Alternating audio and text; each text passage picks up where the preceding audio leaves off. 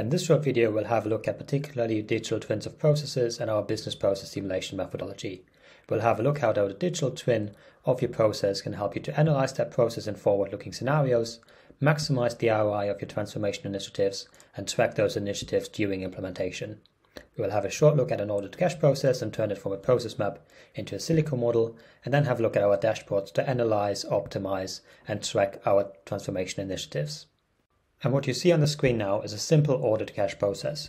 On the left here we have new orders coming in, at the moment 10 per day. These are entering a reviewing backlog or queue until an employee has time to check the order. If the order is clean, it goes straight away into a delivery backlog or queue until it is delivered to the customer. And if the order is unclean, they join a cleaning backlog or queue until an employee has time to contact the customers and fix any errors in the order or fix any inconsistencies. And what Silico does to quantify and simulate these process maps is adding these backlogs and queues, adding variables, for example, about processing times and order reviewers, so for example FTEs or other resources available that determine how quickly things happen in a process, and then adding variables about like allocating to different paths, for example that 80% of our orders are clean and 20% are unclean. And what we can do with this simple initial version of a process, then think about what transformations can we implement to speed things up and making sure that we are delivering more orders to make, for example, our process more resilient to change. And for that we have a second version of our process. First change we want to make to our process is look at what if we have a higher growth rate in orders. So rather than just assuming we have 10 orders every day, we want to have a look at what happens if orders start with 10 but increase by 25% per year. And then we can very quickly see that in our process we have backlogs that are accumulating, so here nearly to 7,000, 4,000 and 900, which means there's orders and things aren't just getting done. Our capacity does not match the demands that we are receiving. So we want to think about how can we make things quicker in our process. And the first change we want to implement or look at is, what if we introduce some robotic process automation, where rather than orders all going into our review backlog, we have this green scenario where orders, or 95% of orders, can be reviewed automatically, which means our employees, rather than looking at the reviewing backlog and reviewing orders, can spend time on cleaning and delivering orders. A second change we want to look at is, what happens if rather than having 2 hours to clean an order in time requirements, we can get this down through robotic process automation to 0.25 hours per order. And then obviously we have a combination of the two where we do our reduction in the time required to clean an order, as well as our robotic process automation here. And we're going to look at the impact of these different things on our dashboards. And here we are on our first dashboard, where we want to just have a look at what happens to our as-is process in the blue scenario. So if we don't implement any of our transformation initiatives, and we can, for example, activate the annual growth rate in orders as a variable. And if we dial it back all the way to 0, we can see we have a constant number of orders in the process. Because there's always a fixed number of orders waiting in it, we also have a constant lead time. But then if we increase that back to, let's say, 25%, we can quickly see that our orders in the process increase over time, particularly because we have an increase in the number in the review backlog. And also we have an increase in the lead time because there's more orders that are yet to be processed before employees can, have a look at those new orders that came on any given day. And what that does effectively is, on the one hand, is causes customer dissatisfaction because they're waiting longer for their orders, but it also delays our revenue because we only get paid once we've delivered an order. And obviously, we could hire more people and increase how many FTEs we've got available, which increases which delays when our orders in the process sort of starts growing and there's backlogs accumulating. But obviously, that's also going to affect our cost base.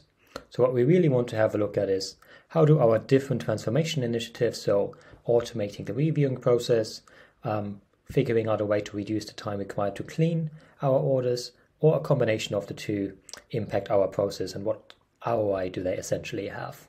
And for that, we're going to have a look in our second process.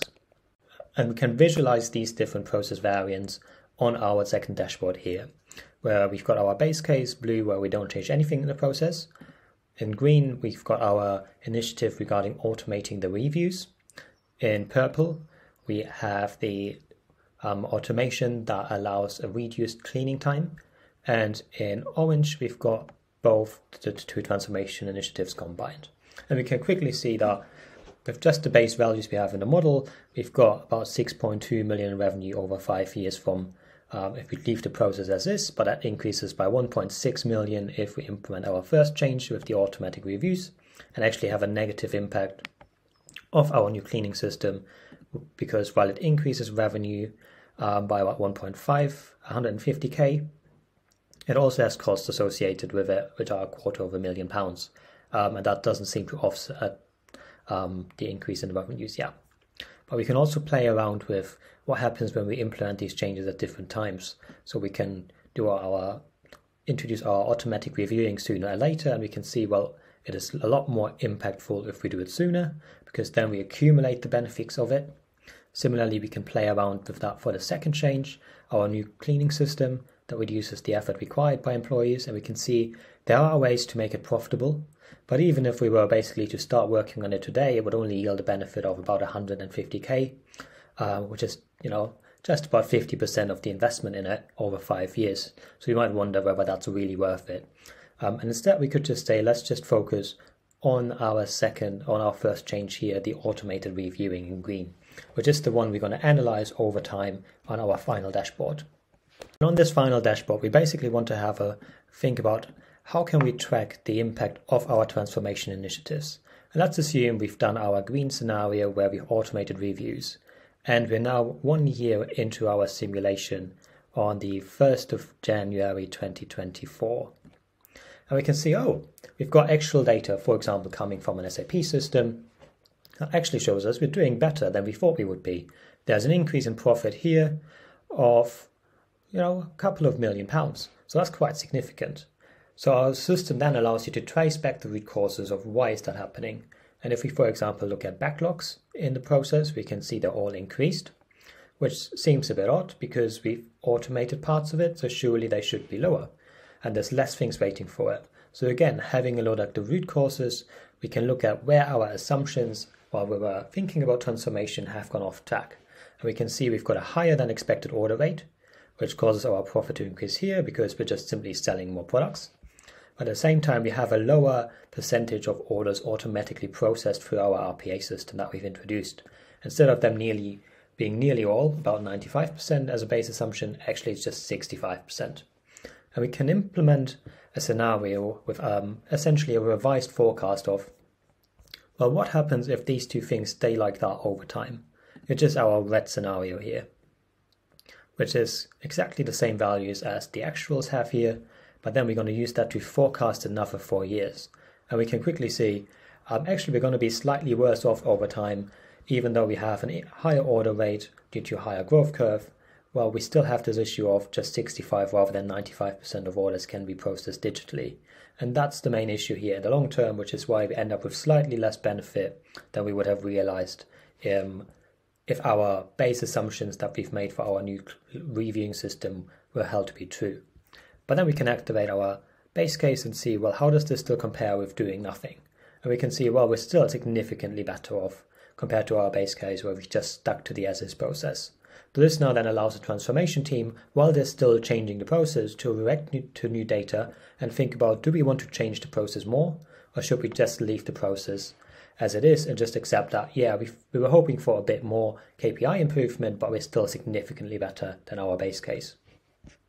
Thank you very much, and that concludes our short demonstration of how Silico can use existing materials like a process map, can quickly turn them into a Silico model, and then facilitate simulations that you can use to analyze your process as it currently is, what problems might arise in forward-looking scenarios, have a look at what the best possible combinations of transformation initiatives is to implement and optimize their ROI, and then track how well your transformation initiatives are actually doing, to then react to new information as it emerges and communicate to stakeholders what the final impact of your initiatives will be.